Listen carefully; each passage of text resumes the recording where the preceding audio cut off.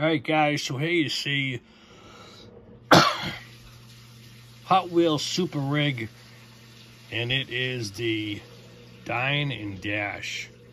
Very interesting. When I first got this, I didn't know what the hell this thing, because I didn't know this came up, there was a truck in there. I thought it was something else. I didn't even really notice that.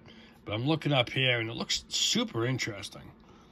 And like I said, it is weird in a way. It's got the old cook's hat on there. Can't even tell what kind of truck that really is. I love that. It's a diner type of thing. That's really wild. You can see right there. Absolutely. For some reason that comes up.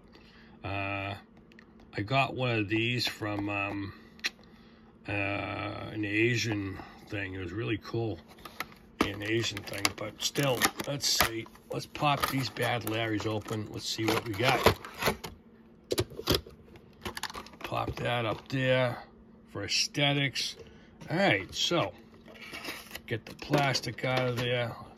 Leave that there. Let's take a look at this thing. Like I said, I have another one of these, but I thought it was a Tomica. I'm not sure. This says Hot Wheels. I don't know. Maybe it was something else. Does the burger come off? The burger's loose. The French fries up there.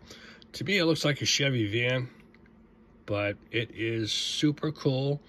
Chevy van pickup truck type of thing, you know, with the burger on it. And it's interesting. All right, so this is the truck, and it just pops. All right, so let's get this out first. Really, really cool because it's different.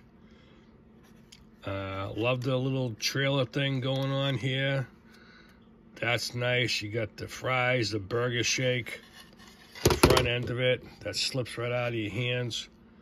Then you got all that. Really, really cool graphics and stuff. That is nice.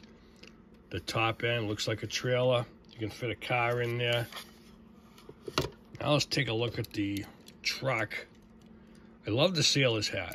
Or not sailor's hat, the cook's hat. That is cool. A little bit of graphics there going on the side. Nice little wheels. I guess that's the engine. They could have done a little better with the lights, but hey, you know, what are you going to do? What are they calling this itself? Just a dine and dash, made in Thailand. This actually does not have a name. It's just not a separate piece. It must just go with that, and that's really it. All right, so I'm liking it. I like it a lot. You know why? Because it's different. Absolutely. So, Dine and Dash Hot Wheels Super Rigs. Probably not the most popular, but it is different. Thanks for watching, guys.